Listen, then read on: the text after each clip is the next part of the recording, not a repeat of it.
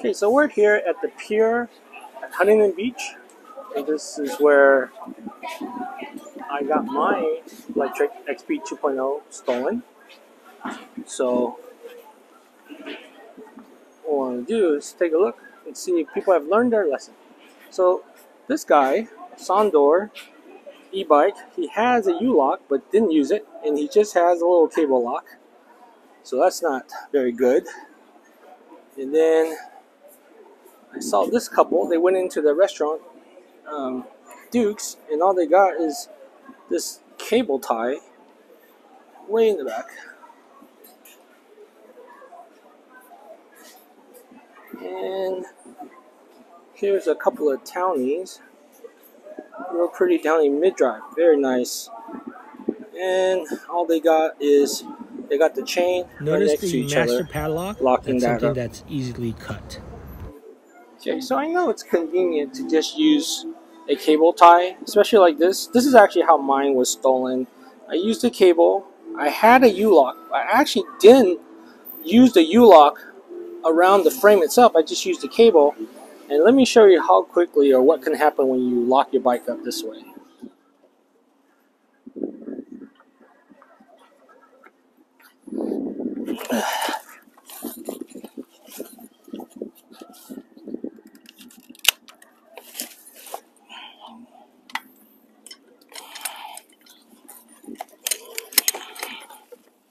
Put that stuff away so it looks like I know what I'm doing.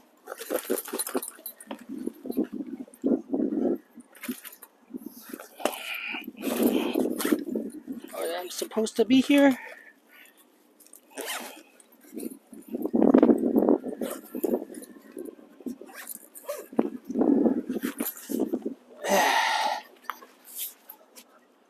Take your time. And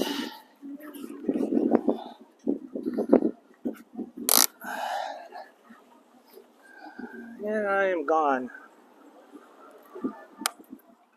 Hello and welcome to Random Things. This is Ty, and from the intro video, you saw that on Labor Day 2023 at the Huntington Beach Pier, there were a lot of people with their bikes, some expensive bikes, that were not locked up very well. And so, now full disclosure, I did not try to jack any of those bikes, right? It was meant to show you that there are a lot of bikes that were not properly secured or were kind of easy targets for thieves.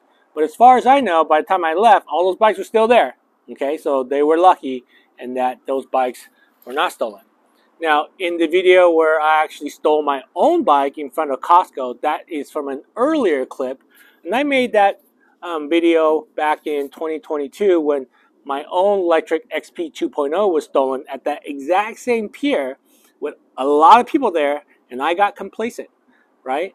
I thought just because there was a lot of people, I did not lock my bike up properly, and it was stolen. And so for this video, I want to talk about what is it that you can do to kind of make sure that you lock your bike up more secure? And two, what are some of the advancements and the better chains and locks out there that you can use to help better secure your bike? And three, what can you do to recover your bike if your bike is indeed stolen? So with that, first things first, it is not the pier's responsibility or City of Huntington Beach or Costco's responsibility to secure your bike. It is your responsibility. It wasn't my responsibility, my own fault for being complacent. Now, ultimately, it was that jerk that stole my bike, but I take full responsibility. I could have did better, right? So what could I have done better? Well, first and foremost, I could have used a better lock. And there's been actually quite a bit of advancements in lock technology, if you want to call it that, since then.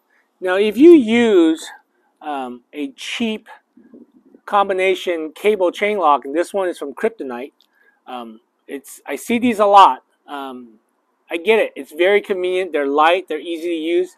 But boy, I can cut that so fast with my bolt cutter. And I think that's kind of what happened to me is I had a lock like this in combination with a U-lock that I did not use properly, and they just cut my cable, most likely with a bolt cutter. So again, what are some of the advances in lock technology or chain technology? For one, I no longer use cable locks. It's just way too easy to cut.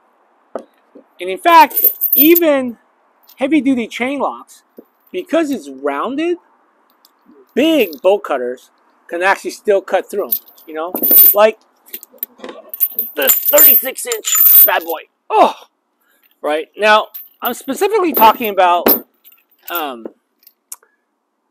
theft tools that are silent, right? I'm not talking about an angle grinder, right? An angle grinder will cut through any of these locks. The chain, the U-lock. There's only really one lock that I've seen that is angle grinder proof. It's like $300, so I actually don't have that. But even these round chains, it can be cut, as you can see here, right? I used a 36-inch bolt cutter, and I made 2 cuts, cut it off, and off that bike goes if it was locked up. The second thing is, if you use a cheap padlock, even if you have a beefy chain, right? If you use a cheap padlock, all I have to do is cut the padlock and not the chain. So make sure you don't use a cheap padlock. Use a lock that is actually more cut resistant, right? Nothing is cut proof, just more cut resistant. Okay, now let me get to these new links, new type of chains. These chains it's a square link. It's not a round link, right? It is a square link. And because it's square, bolt cutters have a harder time biting onto the metal. So it is harder for the bolt cutter to cut through square links. Now, here I have 2 examples. This is a ABUS 1/4-inch square link chain that is 10 foot long. It's very convenient. It's very long. It lets me wrap it all around my bike. And it's lighter because it's 1/4 inch. But I was able to defeat that, right, with the bolt cutter.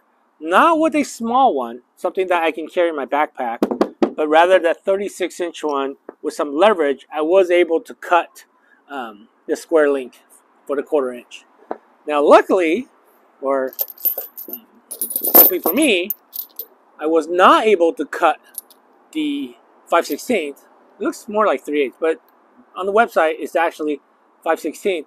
I was not able to cut this particular chain because it was a little too beefy, even for the 36-inch bolt cutter that I had it on the ground, so I had maximum leverage. And so now I won't use these cable chains. I will only use these heavy square link chains. And yeah, it's heavy, it's inconvenient, but as you can see from my Electric X Premium, I have a pannier bag. And so it's not that big of a deal for me to throw this into the pannier bag. That way I know that I always have something that is very secure, at least for the short term. I'm not talking about leaving anything overnight. I'm more talking about stopping at the pier, going to have lunch with the family, and then coming back and knowing that my bike will most likely be there because there'll be somebody else that didn't watch this video and didn't lock up their bike properly, either with the right tools or just didn't do the right method. The other thing that I carry on my bike is I use a combination square link lock from Kryptonite. So again, because of the square link, it's hard to defeat with a bolt cutter, but it still can be defeated with an angle grinder. Now, a couple other locks. Now this one is a audible U-lock, right? Meaning that this one actually has a motion sensor on it, and so that once you lock your bike, it will actually alarm. You hear that single beep? That arms it, right? And so if there's motion, there's a warning. And let's say there's more motion. There he goes. There he goes. Ugh. So hopefully that will scare the pants off the thief, right? And they will avoid your bike and move on to the other target, right? So this is a alarming type of U-lock, right? Here I have a bike disc lock, right? And so what this does is it actually clamps on to the disc brake rotor vent holes. And so there's a little slide action bolt in there. So once I lock it, right, the bolt goes through the vent holes and it locks there. To defeat it, I would have to cut it with a sawzall. I can't get into that bolt with the bolt cutter. So it's not foolproof. It can be defeated. You still can cut it. This particular one also has a motion sensor on it. So there's a warning. Oh, right? So you can put that on your disc brake. What I do recommend is not go with one single type of lock, right? I would actually use a combination of locks, meaning that I would use this along with this. That way, the thief is going to have to do a lot of work to get to my bike, right? So they're going to find an easier target. The second thing is, besides using a multi-barrier approach, when you lock your bike up, you really need to do a very careful job of locking it up properly. Now, I'm going to put a link in the description box to a video that I made that talks about what I mean about locking it up properly. But basically, if you just use a cable lock and then use the U-lock as basically a big padlock, and this is actually what secures your bike, that's wrong. Two, if you use a U-lock and you don't clamp it to something that is, I guess, easily cut. So in other words, let's say there's no parking and you decide to lock it against a chain link fence, but you went through the chain link fence and not the post. Well, guess what? I just have to cut the chain link fence, right? And if you didn't, especially if you were lazy and you didn't go through the tire, right? Then if I just cut the chain link fence, I can ride away with it. The U-lock will be hanging on my bike, but when I get home, I'll take the angle grinder out and cut it off, right? So you didn't use your lock properly. So make sure when you do get the lock, that you do use your lock properly. And lastly, like I said, if somebody really wants to steal your stuff, they're going to steal it, right? So what is some of the things that you can do to recover it? One is you should always register your bike, right? There's a serial number to every bike, and you should enter your bike into the bike registry. That way, if the cops ever find a thief with all these stolen bikes, right, they will go into the bike registry and punch in the serial number and see that who is the proper owner. So make sure you register your bike. The second thing is you might be able to use, or you might want to use, an Apple AirTag. And what this is it uses crowd Bluetooth to kind of locate your device. Originally, it's designed to help you find your lost keys, right? But you can use it to kind of track your bike. Now, you have to find a smart place to put it where it can actually still get signal to other people's phones, including your own phone, right? For example, some people talk about sticking it under the seat. So here's the problem. When it's under the seat, it's easy for a thief to actually just remove your seat and throw your seat away, right? Now, it looks weird if somebody's riding down the boardwalk without a seat. But that can be how they get rid of or get around your AirTag. So you're going to have to find a good place to hide your Apple AirTag. And I'm going to have a separate video to kind of show you where I hide my Apple AirTag. Obviously, once I show you, it's not a secret anymore, but it's a pain in the butt to get to. And so I feel very confident that, you're not going to go and find it. You're not going to be able to find it very easily. So that will be a separate video, and I'll put a link below when that video comes out. The other thing is the AirTag. There was some stalking issues related to AirTag, meaning like people were using it to stalk people and find out where they live. And so there is a feature within the AirTag that says that, hey, I have an AirTag that's near me that doesn't belong to me, and do you want to find it? And then when that pops up on my phone, on the thief's phone, technically they can hit it, and it'll set off an audible alarm for them to actually listen and look for it. Now, one way to defeat that is to remove the speaker itself. But really, for that to work, they need to be around an AirTag that doesn't belong to them for more than a day. So basically, you have a day to use your Apple AirTag to find your bike. Hopefully, you're not out in the middle of sticks and you're in a populated area where there's a lot of different people with Apple phones that can actually Bluetooth to it, and then they will just send you a signal. People with Apple phones, once they have Find My Phone on, that's one of those features that tracks these little devices. So you can install an Apple AirTag on your bike to kind of help you track down your bike. Now, I will say this with a caveat. What are you going to do when you figure out where your bike is and it's in some dude's garage, right? Are you just going to ring the doorbell? Make sure you take the proper precautions, right?